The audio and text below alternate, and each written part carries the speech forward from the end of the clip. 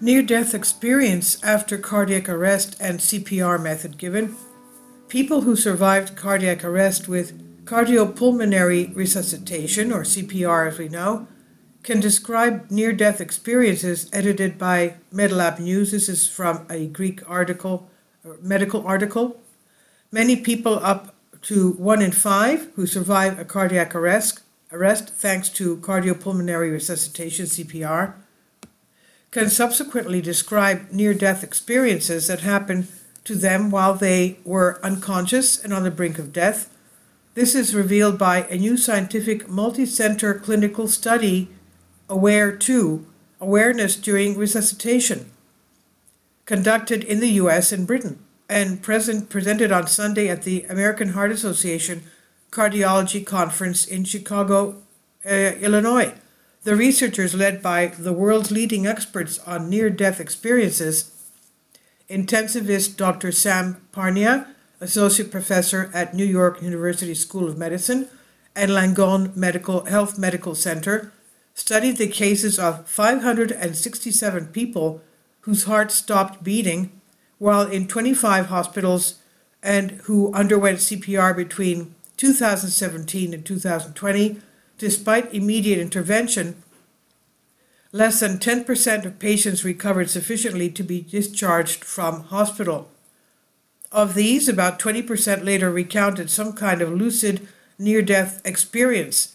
Among other things, they reported a perception of separation from their body, the detached observation of events in themselves without feeling pain, a more positive internal evaluation of their life and their attitude towards others, etc. The researchers said that these experiences are different from hallucinations, delusions, or dreams. The brain study also showed an increased activity with gamma, delta, theta, alpha, and beta brainwaves up to 1 hour after the application of the CPR technique. Some of these waves under normal conditions occur when people are normally conscious and performing higher mental functions, such as thinking, memory, and perception. These experiences and brainwave changes can be the first signs of the so-called near-death experience, and we detected them for the first time in a large study. Our findings provide evidence that while near death and in a coma, some people experience a unique inner conscious experience, including being aware without feeling bad, said Dr. Parnia. He added that this vivid and intense brain activity, along with accounts of near-death experience stories, shows that the human sense of self and consciousness, like other biological bodily functions, probably does not completely stop near the moment of death. These lucid experiences cannot be considered a trick of a disturbed or dying brain, but rather a unique human experience that emerges at the threshold of death. As the brain shuts down, many of its natural inhibition systems also stop. This provides access to the depths of a person's consciousness, including stored memories, thoughts from early childhood, and other aspects of reality. Although no one knows the evolutionary purpose of this phenomenon, it clearly raises challenging questions about human consciousness even in death, Parna said. The researchers pointed out that although studies to date have not been able to fully prove the reality or meaning of such patient experiences and their claims of death awareness, it has also proved impossible to disprove these claims and experiences. They therefore emphasize the need for near-death experiences to undergo further unbiased research. 1 in 10 reports a near-death experience. About 10% of the people in the world, 1 in 10, have reported a near-death experience, according to a new international scientific survey.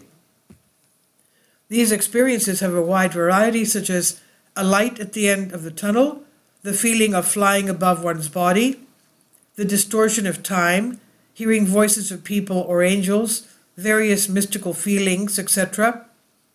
Although until now it was thought that such experiences were relatively rare, the new study by Danish and Norwegian researchers, led by neurologist Dr. Daniel Congela of the University of Copenhagen, presented at the 5th Conference of the European Academy of Neurology in Oslo, concluded that after all, this is something much more common than had been assumed.